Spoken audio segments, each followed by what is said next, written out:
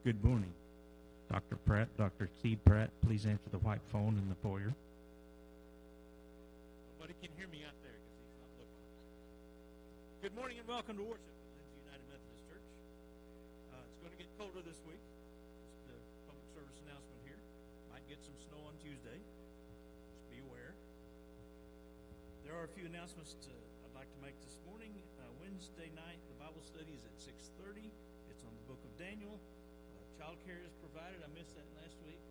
Not children, child care will be provided. There is a walk to Emmaus scheduled for this spring. Now, is that the one you're going to be? Okay. If you don't know what the walk to Emmaus is, it's an event that Methodist Church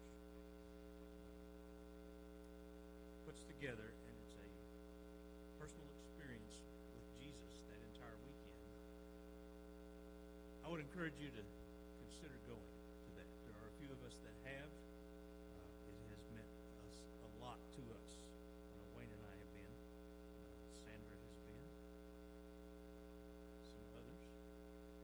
So if you are interested, if you would like to have a deeper, meaningful experience with your faith, with the man Jesus, then please contact Wendee or talk to one of us about it.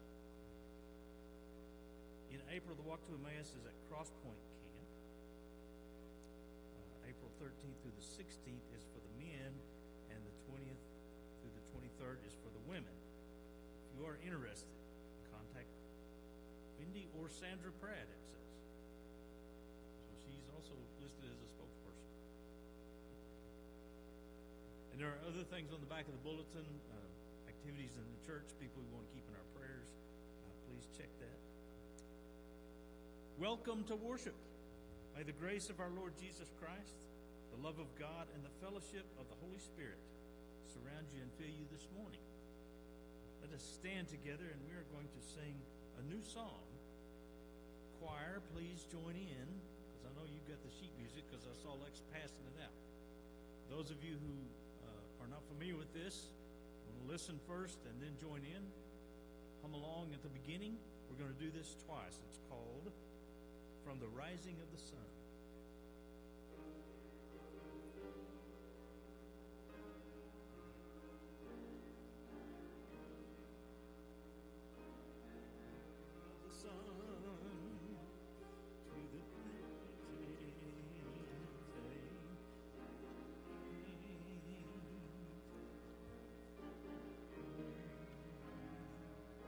From the rising of the sun to the going down of the same, the Lord's name is to be praised. Praise ye the Lord, praise him all ye servants of the Lord, praise the name of the Lord, blessed be the name of the Lord, from this time forth and forevermore. From the rising of the sun to the going down of the same, the Lord's name is to be praised. From the rising of the sun to the going down of the same, the Lord's name is to be praised. Praise ye the Lord, praise him all ye servants of the Lord, praise the name of the Lord, blessed be the name of the Lord, from this time forth and forevermore. You want to do that again? Okay.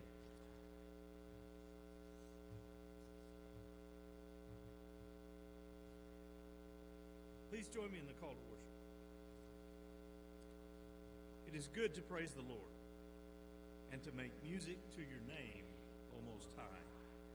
We proclaim your love in the morning. We proclaim your faithfulness at night. You make us glad by your deeds, O Lord, and we sing for joy at the work of your hands. Amen. Let's sing together. Shout to the Lord on the screen.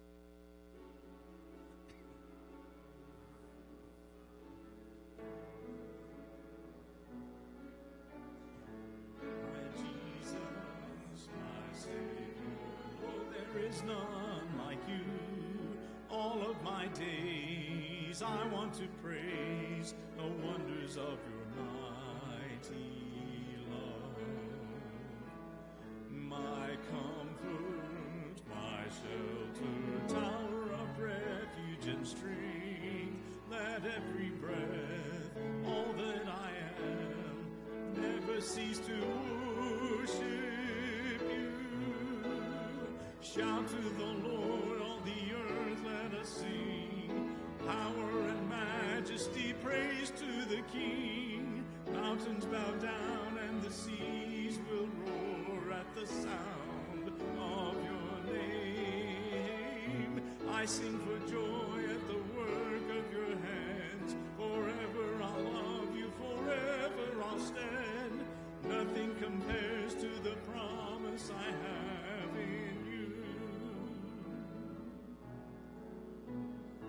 My Jesus, my Savior, there is none like you. All of my days I want to praise the wonders of your mighty love. My comfort, my shelter, tower of refuge and strength, let every breath, all that I am, never cease to worship you. Shout to the Lord, all the earth, let us sing. Majesty, praise to the King. Mountains bow down and the seas will roar at the sound of your name. I sing for joy at the work of your hands. Forever I'll love you, forever I'll stand. Nothing compares to the promise I have in you. Power to the Lord, all the earth, let us sing. Power and majesty, praise to the King. Mountains bow down and the seas will roar at the sound of your name. I sing for joy at the work of your hands. Forever I'll love you, forever I'll stand. Nothing compares to the promise I have in you.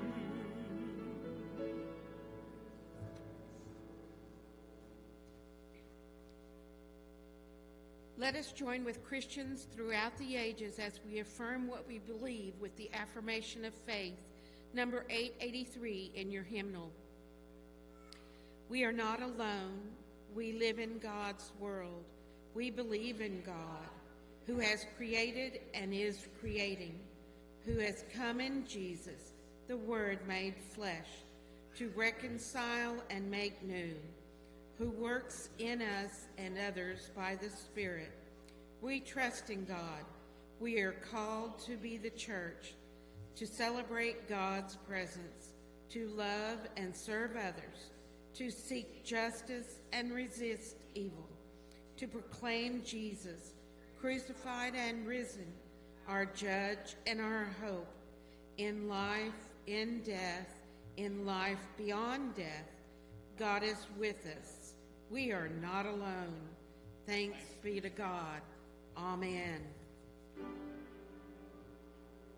Glory be to the Father, and to the Son, and to the Holy Ghost, as it was in the beginning, is now, and ever shall be, world without end. Amen.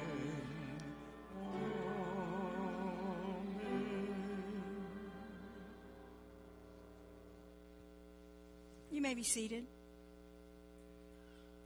We come to our time of prayer, and I'd like to draw your attention to the prayer requests on the back of your bulletin. We want to remember each of these as they're in need of our prayers.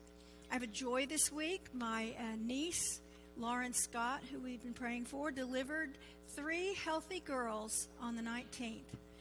Charlie, Molly, and Sophie, and they all weighed over 5 pounds, which I thought was pretty amazing. So they're doing well. Thank you for your prayers. Let's go before the Lord in prayer, shall we?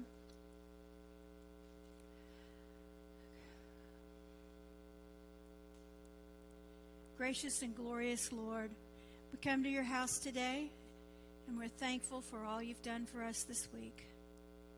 We thank you for the joys you give us, and we thank you for being with us in times of trial and in times of sorrow. We pray, Lord, that you would forgive us for our sins, for we know that they are many. And we thank you for promising that through Jesus Christ our Lord, when we confess our sins, that you heal us and forgive us and restore us. We pray for those today, Lord, who are ill and have diseases they're dealing with. We pray that you would be with them and pour your healing life into their bodies. We pray for those who are grieving the loss of loved ones, and that you would surround them with your presence and give them comfort and strength to carry on. Lord, we pray for first responders, police officers, firefighters, teachers and doctors, and everyone who makes sacrifices for the greater good so that we can be healthier and safer people. And we pray that you would protect them from those who would do them harm, that you would grant them wisdom when they have to make split-second decisions. And God, we just commit them to your care. We pray for military at home and around the world. The same thing for them, Lord. Keep them safe. We pray for areas around the world where there is military conflict. There are too many to name. We just ask that you would be with those who are suffering, that you would move in the hearts of the aggressors, that they would lay down their arms and seek peace, because only you can do that. We also lift up Christians around the world today who are not able to gather and praise your name in public. We ask that you would bless them and give them a bold witness so that even their persecutors would turn to you and be healed. Lord, we pray for this church and for our community. We ask that you would help us to continue to be your hands and your feet and your heart in this city and beyond. We pray for the United Methodist Church, and we ask, God, that you would help us all to clear our minds and listen to a word from you. We ask that you would show us where you want us to be in the future. Help us to be faithful to you and to your call, whatever that might be. Oh, Lord, we now come together and give you honor and thanks and glory and praise as we pray the prayer that Jesus taught us. Our Father, who art in heaven, hallowed be thy name. Thy kingdom come, thy will be done, on earth as it is in heaven.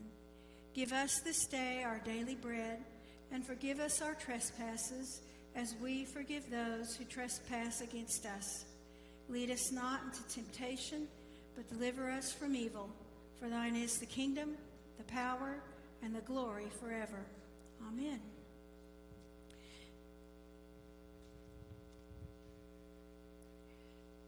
We come to our time where we return our tithes and offerings to the Lord. And as hopefully you know, this month we are supporting the ministry of Circle of Care as our special offering. Circle of Care deals with foster children in Oklahoma and prepares families to accept foster children. So if you would like, or if God has moved in your heart to support this ministry, just put Circle of Care on your check or on your offering envelope. And please join me in prayer. Gracious God, you've given us everything we have. Thank you for the opportunity to return a small portion of that to you to grow your kingdom in this world. We ask that you would bless it to that end. In the name of Jesus Christ our Lord. Amen.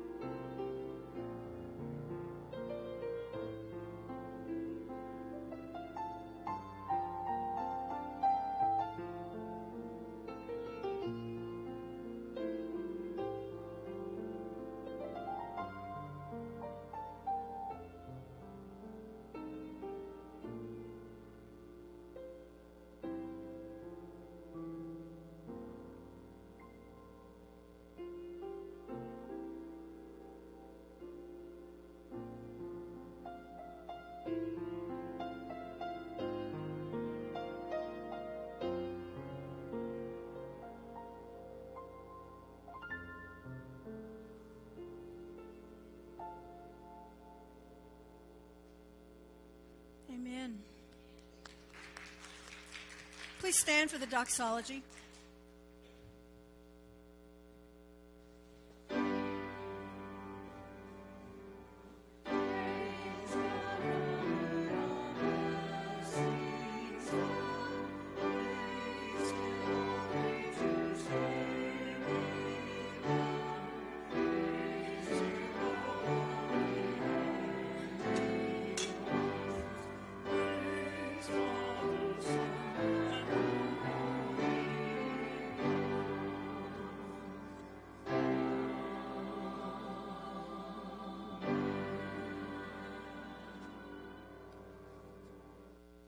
You may be seated. And if the kids will come forward for children's time.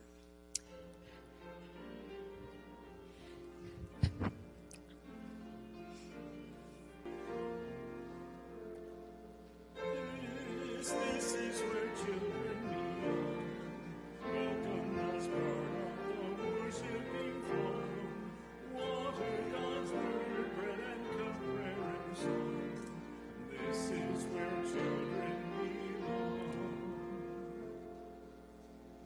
Good morning. How are y'all today? Well, today we're going to talk about salt and light. Do you know what salt and light are?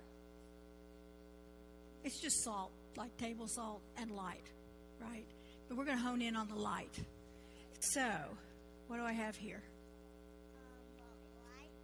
It's a light, flashlight. Don't look at it, it's bright.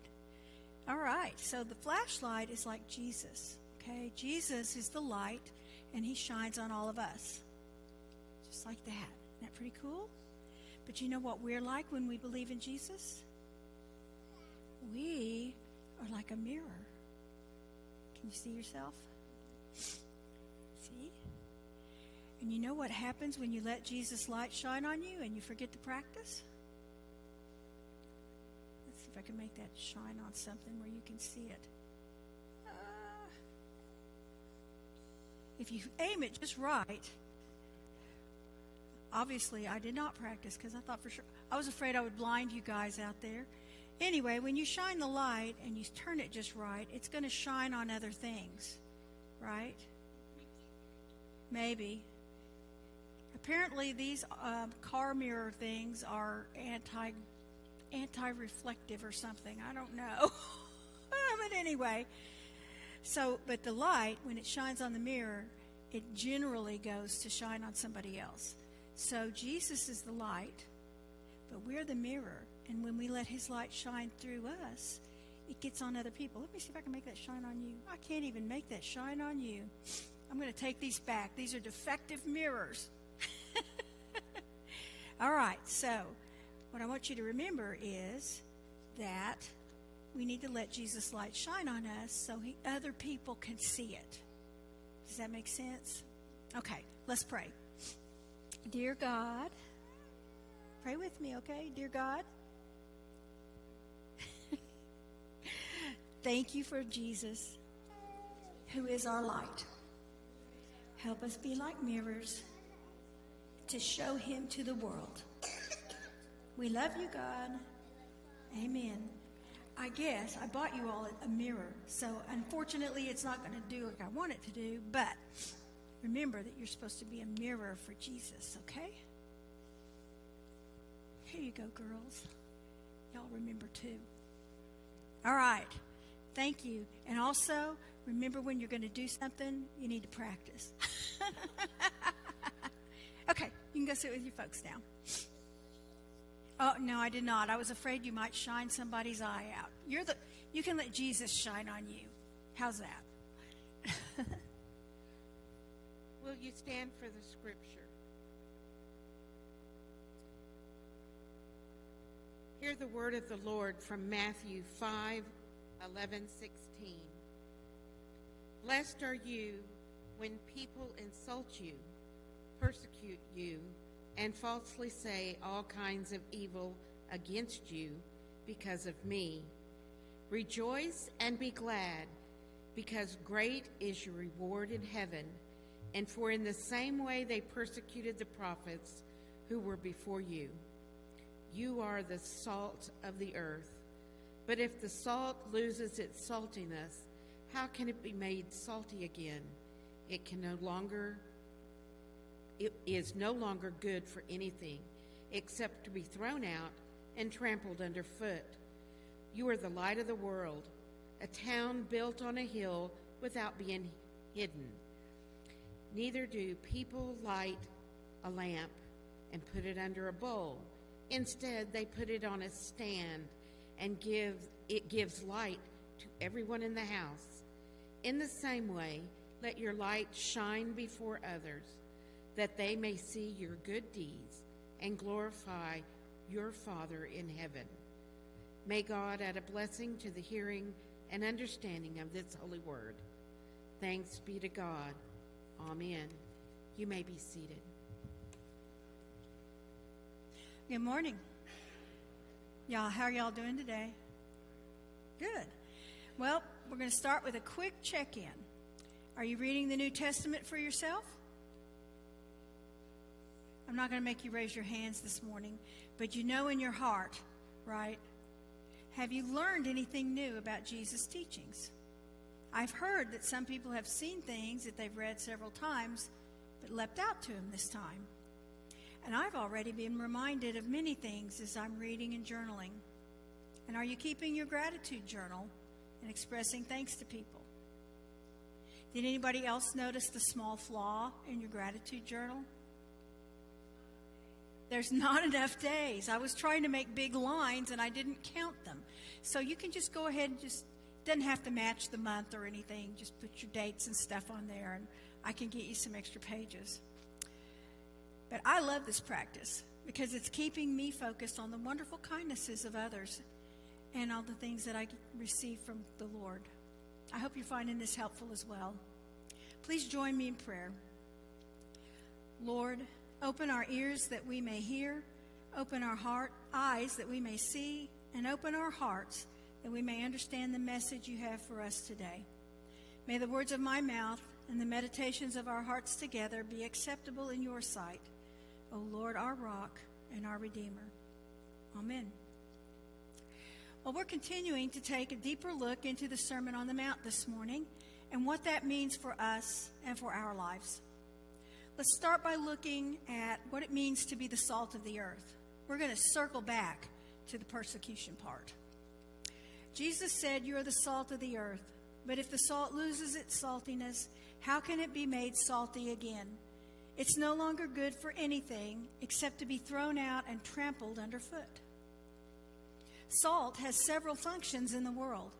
It's a flavor enhancer, a healing agent, and a preservative. Salt is essential for life. It's harmful if your sodium level is too low and also if it's too high. The absence of salt makes many foods inedible. Can I get a witness on that? Amen. Thank God for salt substitutes like Mrs. Dash. You know, a pinch of salt makes everything you eat better. And it's a healing agent. Before the advent of medications, salt was used to clean wounds and to help them heal. Was it painful? You bet it was. However, it kept infection and gangrene away. When I was a kid with a sore throat, I gargled with hot, salty water, and you know what? It helped. I think I need to remember that the next time I have a sore throat. Even today, many people use a saline nasal rinse to keep their sinuses open, and it's one of the most helpful things I've tried for that. Salt has been used as a preservative for thousands of years, especially with meat. And in times past, salt was very expensive to obtain. And people who didn't live near an area where salt was plentiful would pay a premium price to get it. You know, many religions revered salt and used it in their rituals. In some rituals, salt was thrown on the fire to produce sparks and crackling noises. Now, I was unaware that salt would cause that effect, and so I'm thinking I need to remember that too. Perhaps you've already started making some connections as to why Jesus calls us to be the salt of the earth. Wherever scriptural Christians go, they make a place better. Now, a scriptural Christian was a term used by John Wesley to describe a person who was actually practicing the discipleship path of a follower of Christ. In other words, it's an authentic Christian who's admitted their brokenness due to sin, who has the love of Jesus in their hearts, and shares that love with the world. Scriptural Christians have made the world a better place overall. When others abandoned the sick and dying, Christians cared for them. Christians built hospitals and schools throughout the world. John Wesley started Sunday school to teach people how to read so they could read the Bible and rise out of poverty. Scriptural Christians are healing agents in the world today. Most people here in Lindsay know that they can come to the church for help when they're hungry or in need of care. Recently, a couple of churches in Enid banded together to wipe out the medical debt from the local hospital. Millions of dollars in debt was canceled and covered by these faithful Christians. Mercy ships sail to Africa to perform life-saving and life-changing medical procedures for people who would never receive help otherwise. In the past, scriptural Christians successfully fought to abolish slavery in Britain and the United States. Christians preserve goodness in the world. If there were no Christians, I believe our world would descend into anarchy until some strong military conqueror come along. There seems to be a direct correlation to the decline of our society in many areas and the decline of scriptural Christians and their influence. So we are not to withdraw from the evils of the world. We are to engage with society so we can spread the love of Christ and help grow the kingdom by sharing the gospel. Just showing up and living an authentic Christian life makes a huge difference in the world around us. So what did Jesus mean about losing our saltiness? Well, I think he meant that when we begin to think and act more like the unrepentant people in the world than scriptural Christians, we have lost our saltiness. I've heard that Christians are just as likely to get divorced as non-religious people, and all too often we see people who profess to be Christians get arrested for embezzlement and other crimes. It's especially disheartening when you see the news of a Christian leader who's engaged in some sort of financial or sexual scandal. When Christians are no different than the world, the reputation of the entire church suffers. It truly makes people question the value of faith, and it sullies the name of Christ. Then Jesus said, "You're the light of the world. A town built on a hill cannot be hidden. Neither do people light a lamp and put it under a bowl. Instead, they put it on its stand, and it gives light to everyone in the house. In the same way, let your light shine before others, that they may see your good deeds and glorify your Father in heaven." Have you ever been in a place so dark that you couldn't even see the hand in front of your face? Well, at Marvel Cave in Silver Dollar City, I've been there once, and you can go down into the belly of the earth on a nice little train car. You get out and walk around, and you look at all the wonders of the cave. Then when everyone is in a fairly flat place, they gather you all together and they turn off the lights. It is truly so dark that you cannot see the hand in front of your face. If you didn't know you were standing in a safe, flat place, it would be very frightening.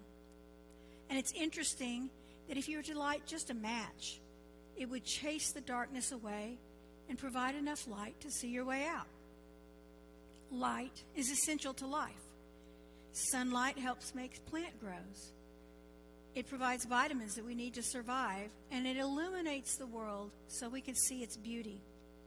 When I was in Israel, it was pretty dark at night. We were staying at the Sea of Galilee, and it's surrounded by hills. Our guide pointed out a city named Sepphoris, which is a city on the hill right next to Nazareth. And an interesting fact is, during the time of Jesus, Sepphoris was the larger city, and Nazareth was much smaller. Today, Nazareth is the larger city, and Sepphoris is just a small village. Anyway, It's about 30 miles away from where we were staying, and the lights of the city were very visible to us. The light of a city on a hill is a beacon to those who are wandering around in the dark. And as a lighthouse steers the ship away from the shore, and a light bulb lights up the room. That reminds me of my favorite lighthouse story about, it's about a ship, actually, so I've already given away the punchline. But anyway, the ship got a call, and it said, you need to change your course 30 degrees to the north. And the ship says, I am a ship of the Majesty's fleet, and I will not change my course. And the message comes back and says, you need to change your course, or there's going to be trouble. And the ship's captain said, I am still a ship's captain, and if there's trouble, I'm going to blow you up. Then the response comes back, well, I'm a lighthouse, and if you don't turn, you're going to hit the shore. Anyway, I would ask you if you knew how many Methodists it takes to change a light bulb, but that's an old corny joke, and it includes forming a committee. Light doesn't exist for its own glory. It exists to brighten the world. Jesus is saying to us we have a responsibility to reflect his light in the world. And that's because the world is in a desperate need of light, whether they realize it or not. John Wesley used this part of the Sermon on the Mount to really push home the truth that Christianity is a social religion, meaning that we are to practice our faith together in community. There are no Lone Ranger Christians. He said Christianity is essentially a social religion. To turn it into a solitary religion is indeed to destroy it. And we're not permitted to limit our interactions to just other Christians. How can we share the gospel of Christ if we never interact with people who don't know or believe? How can we change the world? Wesley said that as long as true religion lives in our hearts, it's impossible to conceal it.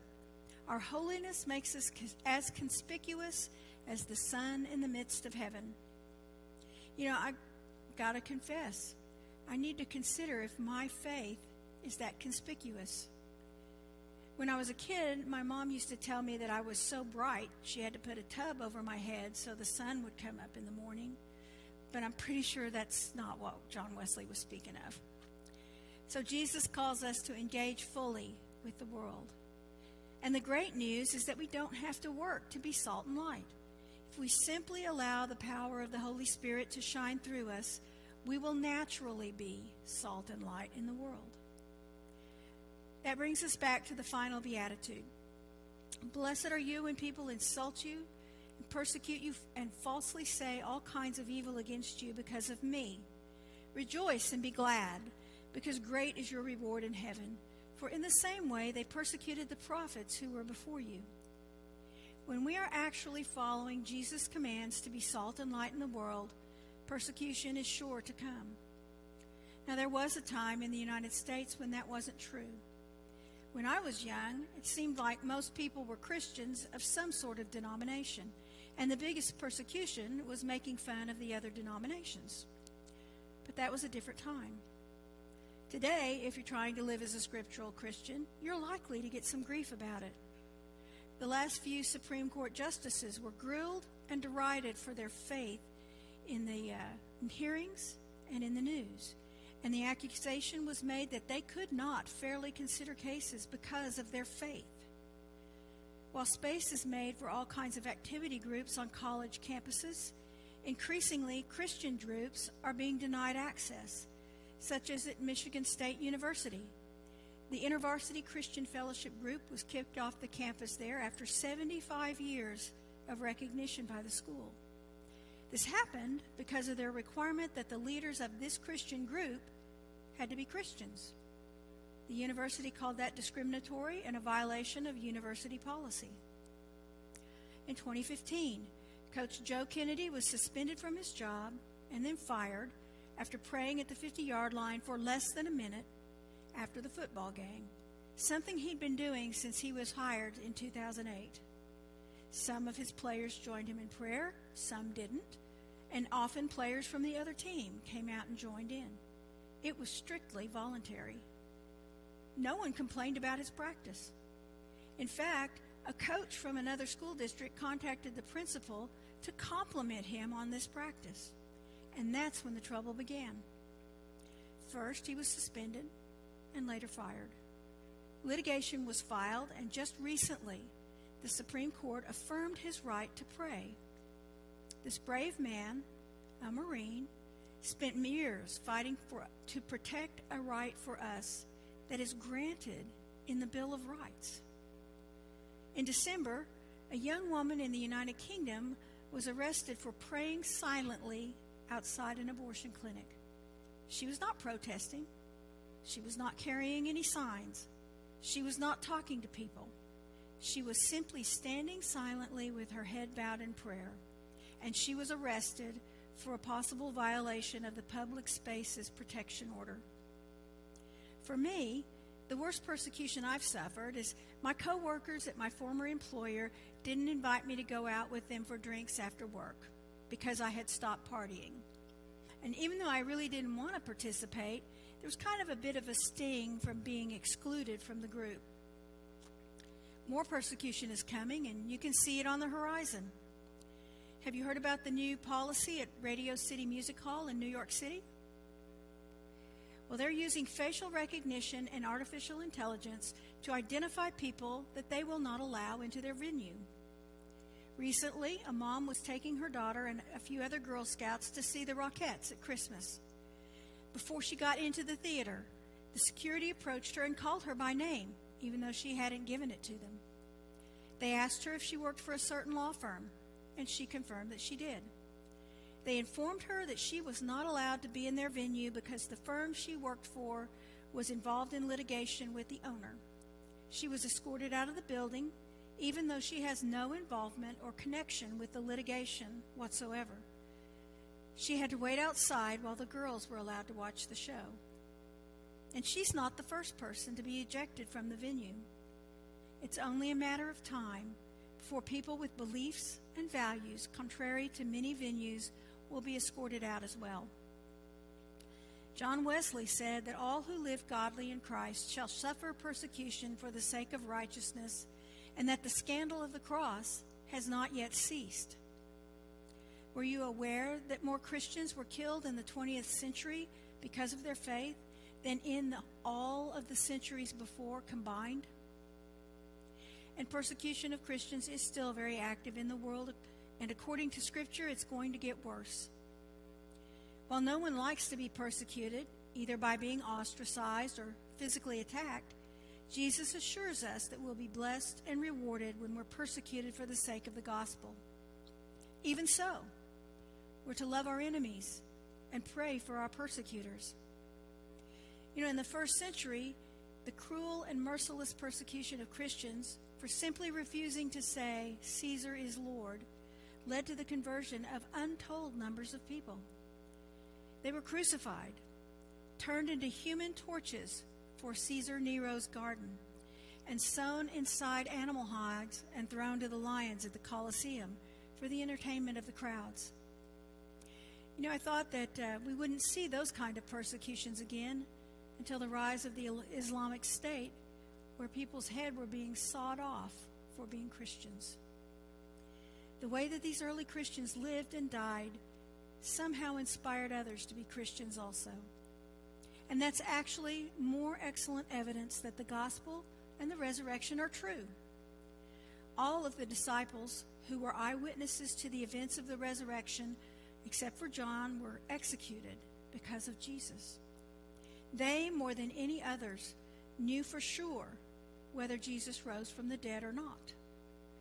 All they had to do to escape execution was to admit that it was all an elaborate hoax. Not a single one did. Chuck Colson, who was the chief henchman of Richard Nixon and who became a Christian while he was in prison, said, "I know the resurrection is a fact, and Watergate proved it to me." How? Because 12 men testified they had seen Jesus raised from the dead, and they proclaimed that truth for 40 years, never once denying it. Every one was beaten, tortured, stoned, and put in prison. They would not have endured that if it wasn't true. Watergate embroiled 12 of the most powerful men in the world, and they couldn't keep alive for 3 weeks. You're telling me the 12 apostles could keep alive for 40 years? Absolutely impossible. I'm going to close today with the wisdom of Wesley. He said, "Let your lowliness of heart, your gentleness and meekness of wisdom, your serious and weighty concern for the things of eternity, and sorrow for the sins and miseries of people, your earnest desire of the universal holiness and full happiness of God, your tender goodwill to all humankind, and fervent love to your supreme benefactor shine before all people. Let your faith be so visible that all who see your good works may glorify your Father who is in heaven. Let this be your one goal or purpose in all things." Will you please join me in prayer? Almighty God, creator of the universe, you entrusted to us the truth, and you show us how to be salt of the earth and light to the world. Your light shines through us into the darkness of the fallen world, and through us, you draw others to yourself. Help us to boldly provide salt with love, even though it might sting, and to provide light to those who are in darkness, even though they don't want to see.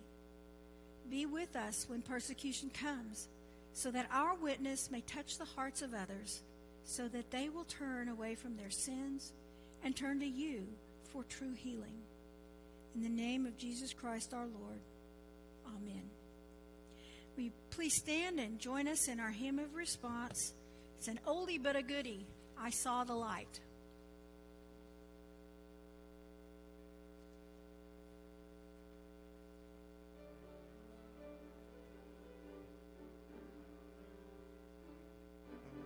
So aimless, life filled with sin, our world I could see when Jesus came like a stranger in the night.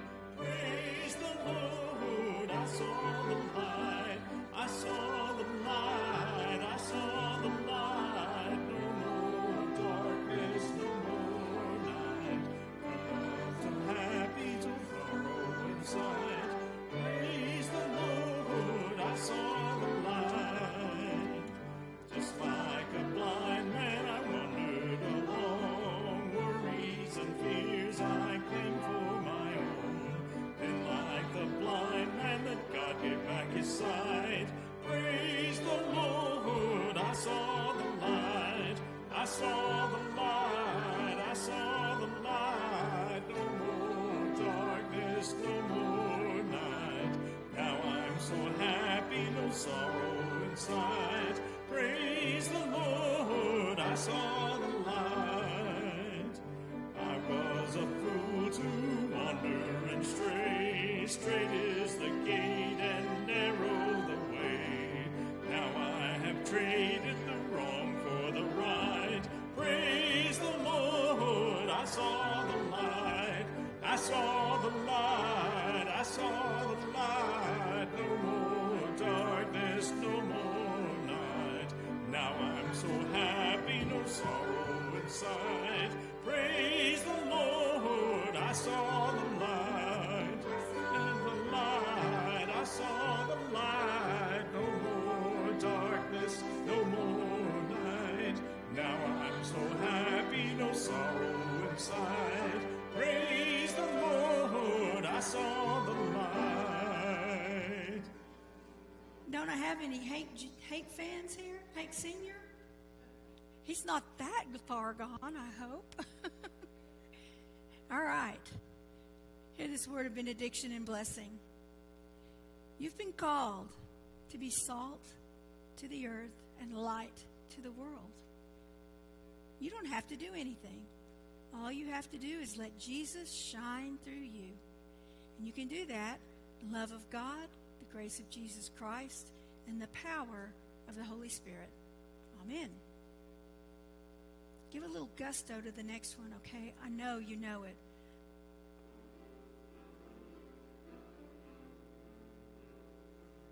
This little light of mine, I'm gonna let it shine.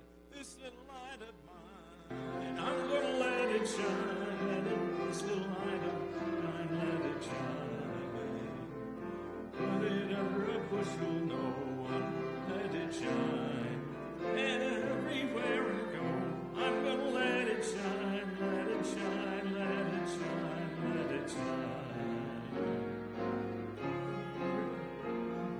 rhyming words. David gave to me, I'm gonna let it shine, let it shine, let it shine, let it shine. Amen. Praise the Lord. See you next week.